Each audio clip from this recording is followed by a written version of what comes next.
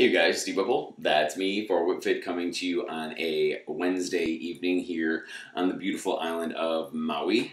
Aloha.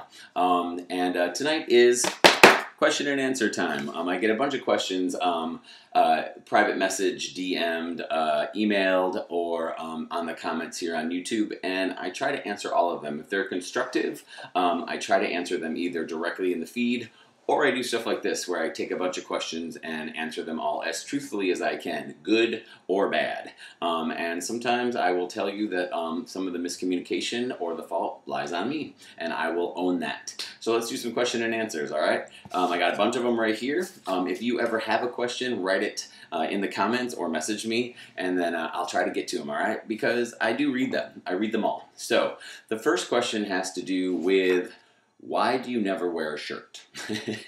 Valid question. I live in Maui, Hawaii, okay? It is beautiful, it is warm, and there's no reason to wear a shirt. I wear a shirt to work, I wear a shirt when I go do stuff, out to dinner. I do wear shirts, but I'm at home, it is still humid, it's about to be December, and it's still hot. So it's not the worst thing for me not to wear a shirt, everybody. It's okay. I have pants on. I always have pants on well, not always. I always have pants on. No. But right now I do. So that's the first question, and that's kind of a silly question. So the next question is, what is the difference between indoor cycle and spin? And I will say that's a great question.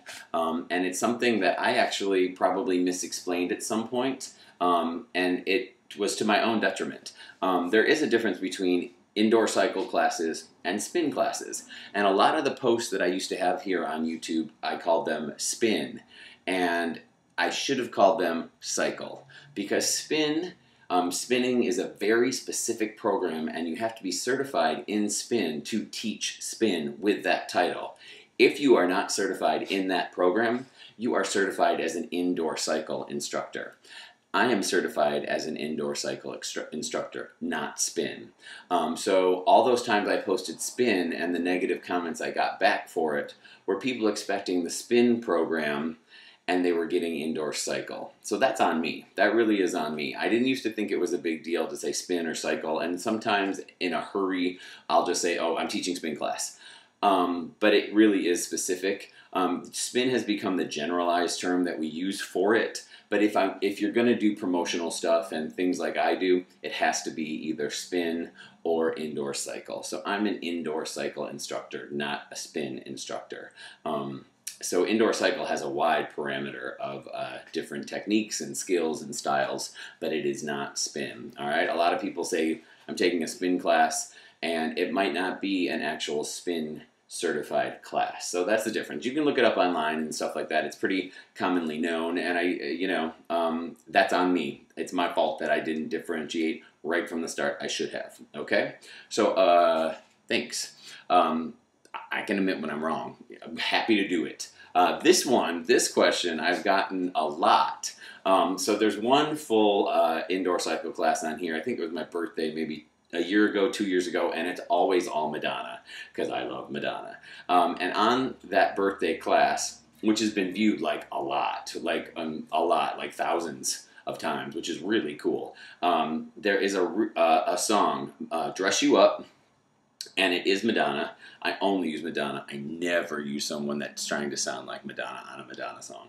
So it's Madonna's Dress You Up, and a lot of people are like, what is that remix? So it is the Liam Keegan extended remix. And Liam, L-I-A-M, Keegan, K-E-E-G-A-N. Liam Keegan extended remix. I have no idea at this point where I even found it. So a couple of you asked specifically about that song. So there you go. That's that. Okay. Question and answer is still continuing. Your moves are dangerous for the body. I used to get this a lot more with that spin cycle explanation thing. I will tell you right now, I've been doing this now for about 5 years. The only person that's ever fallen off their bike, one, is me, because I went to reach down to grab a towel and I didn't quite make it and I just went over. I've never had an injury, and I can tell you I have had pregnant women take my class. I have had elderly people take my class. I have people have taken my class with an absolute broken leg, and they put their their crutches off to the side. I have people of all shapes, sizes, and ages take my class. I had one woman.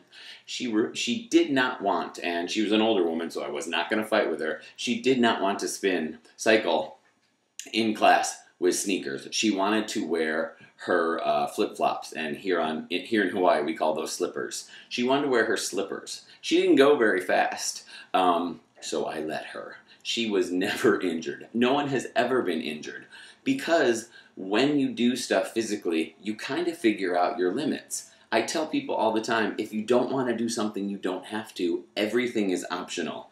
So to say that my moves are dangerous, I guess you could say that. I've never experienced it. I've never had anyone get hurt in my class ever in 5 years. So I'm very careful about it. So I hope that's not true. I always try to come up with moves that potentially keep us stabilized either in our saddle, or if we're out of our saddle, we're holding onto our handlebars, or at least one hand's on the handlebar. And yeah, sometimes both hands come off, but it's optional. I don't yell at anybody. So I don't really think my moves are dangerous. I don't. So, all right, thank you for that question. Staying in the world of cycle, how do you set up your bike, your indoor cycle bike or your spin bike, okay? I think, and I could be wrong, I think it's a general procedure, if you will, for both type of bikes, spin or cycle, because the bikes are ultimately the same. They may change a little bit in style and finesse and things like that, and gears and all the bells and whistles, literally. But here's my guideline. When you stand right next to your spin bike, you want your seat to hit at about your hip, okay? So your seat should hit close to your hip. Not exact, all right, you guys? So the next guideline that I do is take your knuckles, put it right up to the edge of your handlebars, right there in front of you. From your knuckles to your elbow is the distance between your handlebars and your seat. So have that seat line right up with your elbow. So you got hip, you got seat, and then when you sit down on your bike, you never want your leg to be completely straight. You don't want to go straight down with your leg. You always want a little bend in your knee. You don't want to feel like you're reaching. If you ever feel like you're reaching too far to get to the pedals, you're too high up. The counter to that is if you're sitting and you feel really squatted down and your legs are kind of like, that much, you're down too low. My final suggestion is always comfort. If something doesn't feel right, it's probably not. So just keep adjusting that bike, handlebars, seat, until you find the level where you feel comfortable. And always, it doesn't matter what type of class it is okay to ask the instructor, is this right? I set people up every single class. It never fails. And that's what I'm supposed to do. So go ahead and ask, and maybe try those guidelines. Maybe it'll help. All right, cool. Still in cycle class. Why do you not face the class? For me, for my class, where I teach, we have 30 bikes, stadium, stacked stadium style, and I ride with everyone. So everyone is directly behind me. What you guys don't see is the full wall of mirrors that's right in front of us. So I have my back to them, but I see everything right there in front of me because they're reflected right back at me. And that way we're all in sync. So when I say do something on the right, we're all on the right. When we're doing stuff on the left, it's all on the left. And I can do it with them versus if I was facing them, it'd be the opposite every time. So I am kind of riding with the class. I'm just not facing them. And I have a mic, so it's not like my voice doesn't carry back behind me. So it's a fair question. Probably if you're not seeing the mirrors in front, you're like, what the hell? Why are they all facing a wall? They're mirrors. All right. Okay, so I'm also a personal trainer because I teach yoga, I do cycle, and I do personal training. So lifting weights. How often should you lift weights? That's a really tricky question. So I'm only going to give you my experience because that's all I can comment on.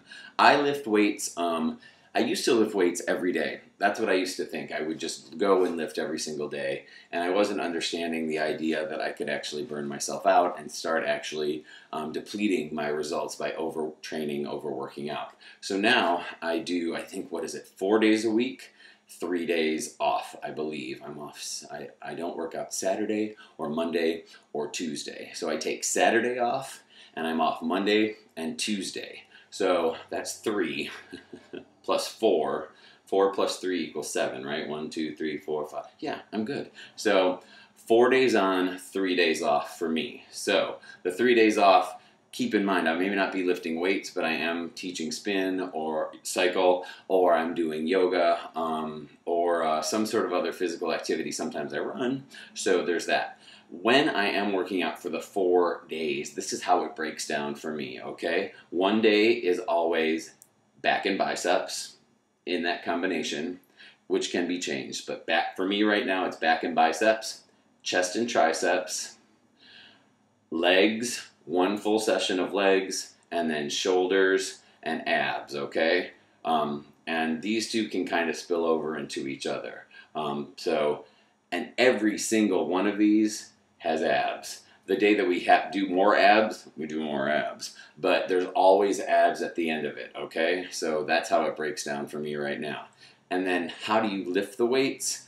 For me, right now we're doing this thing, me and my soon-to-be husband, we're doing this thing where we're starting off at really high reps at not our heaviest weight, and then slowly working up to heavier weight each week, okay, as the reps go down. So right now we just started a new cycle, so we're doing 12 to 15 reps. That means you're doing 12 to 15 things, biceps, whatever, you know, triceps, 12 to 15 at not your heaviest.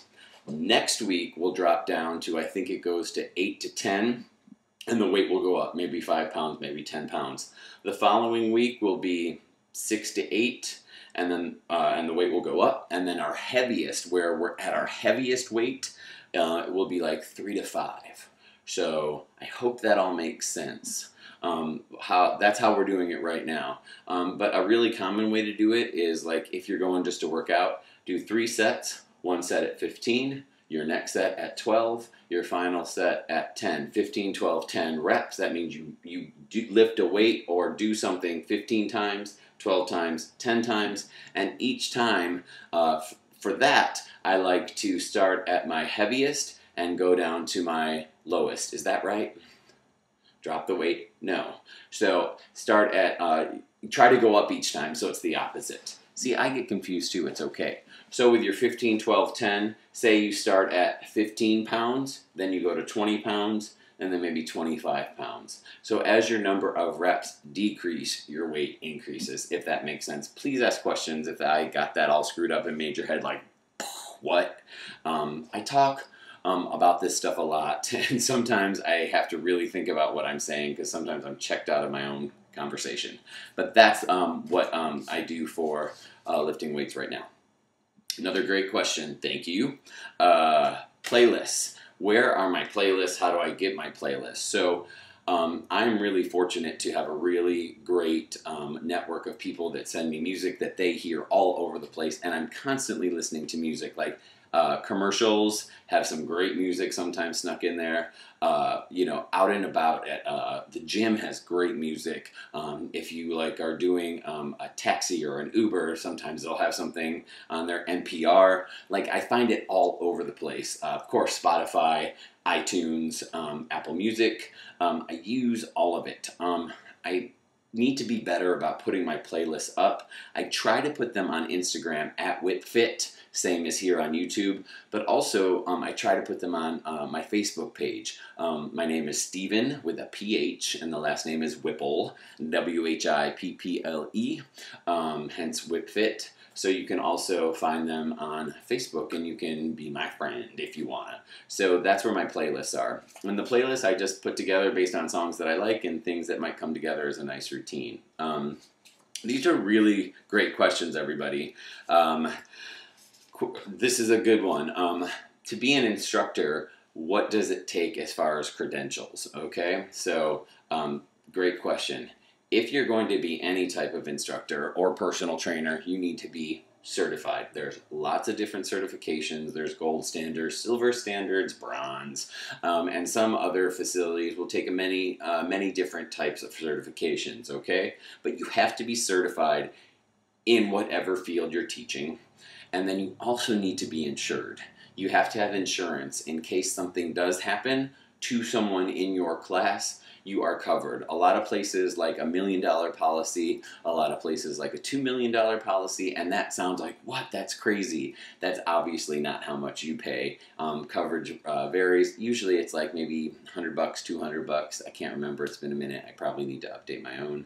But you have to be certified and insured, which I am both in all of these areas, in personal training, in cycle, and in yoga, which you can get certified specifically in yoga if you want to make that your main focus, or yoga can also fall under the umbrella of group fitness, which I am certified in, and then that way I can teach other classes if I need to, like chair yoga or like a boot camp type class, things like that. That's group fitness. So good question, thanks. Okay. Why don't you do a better job videoing your classes? I believe that the comment, I made that into a question. I believe the comment was, if you're going to do it, buddy, at least do it well. I try. I really do. I have a full life. I try to, you know, I have clients. I teach. I plan to teach. I have a personal life, holidays. I have everything that you guys do, I do as well. And when I get to a class, sometimes I really don't have the time to maybe set up the GoPro or the MacBook or whatever, the iPad, as well as I should. I'm just trying to get a new class out there for all of you who want one. It's not perfect, and sometimes the camera is wrong, sometimes it's in weird little sections, and that's for a couple reasons. One is the GoPro is such high resolution that it can only video in small increments, and there is an app which you can get, which I have now gotten, that will connect all the pieces together and make one long class. The other side of that is it takes a long time to upload. So this is what has happened many times. I have uploaded a complete class, put it all together, uploaded it, and then I get a copyright infringement notice, which I find very strange because, yes, I'm using music by the actual artist, but I'm talking all over it. There's no way anyone could possibly get a song in its entirety and enjoy listening to it, because I, without a doubt, talk all the time, clearly. So when I get that copyright infringement, I have to go back in and section by section figure out which song is the issue. They've actually, YouTube's gotten better about it. They now list the songs or the song that is causing the problem. And when you get one of those, it mutes the entire class, not just that song, the entire class. So then I have to take it down, break it up into little sections, and then re-upload each different piece after I've taken out the problematic song. It takes a long time. And going back to the point of, for a person that doesn't have a lot of time, sometimes I just don't have all that. I have a new class ready to go up. I think it's done pretty well. So, you know, I do try, and I understand the comment about if you're going to do it well. I try. I'm getting $0 for all of this. There's, you know, I'm not getting paid for any of this. It's YouTube, you know. A lot of people figure out how to make money from their YouTube channel. I'm not interested in that. I'm just doing this because I love what I do. So there's, you know, I'm putting in a lot of time happily, but I'm definitely not getting anything financial back. I get joy and a quality of life and all that. So, you know, maybe give me a break with love and respect. Okay, another great question, because this is a question and answer section of our show. How do you start doing yoga? I know that seems like a silly question, but it's actually pretty good. You start doing yoga by being awful at it. You just are. You know, most of us, I can't say all, most of us are not naturally inclined to be super flexible just because. So you start going to yoga. How do you start going to yoga? You start by going. You pick a class, you try to find out about that class. If you're new to yoga, I recommend like a beginner's class or a foundations class, or what's really nice right now that I love is restorative yoga. It's like a much more gentler, backed off version of like a flow class where you're doing a lot of standing poses and maybe even some advanced stuff. But it's okay to stumble into a flow class or like an advanced class too. I started in Los Angeles, and the first class I went to, it was not a beginner's class. And I will tell you, I could not do half of the stuff. And I looked around and I was like, actually like, are you kidding me right now with this? I can't do that. Why would I want to? There is no way that my foot should be behind my head under any circumstance. I still can't do that. And there's a lot in yoga I still can't do. And that's the point. You do what you can do. Everyone thinks that they're looking at you. No one's looking at you because everyone else is really busy trying to like get their stuff together too and try to do what they can do. So just go. Just go. You will never regret trying something new. You will only regret wondering if you could have or should have. So just go. And it's super good. So super good for you. So just go to yoga. Sometimes when guys go, I tell them to call it broga. So just go to broga, bro. Yeah, namaste, bro. So, all right, final question. And these were some really good questions. So thank you for that. I really do appreciate all of you that tune in, look forward to classes, and listen to me ramble like this. Like I just posted one, I think, yesterday called Blah, Blah, Blah. This really ties in quite well with that. So, what is intermittent fasting? I posted a few videos. That's the final question, and I'm glad it's the final question because it's a big concept. I posted a few videos, so what I'm going to say is just look at those videos.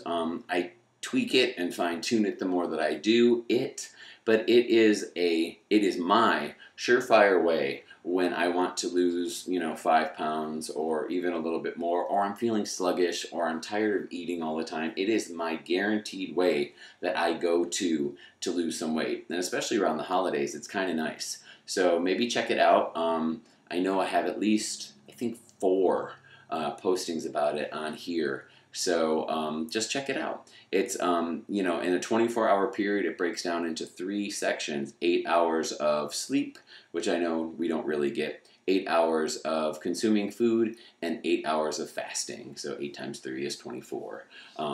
Simply put, I like to stack my day as follows.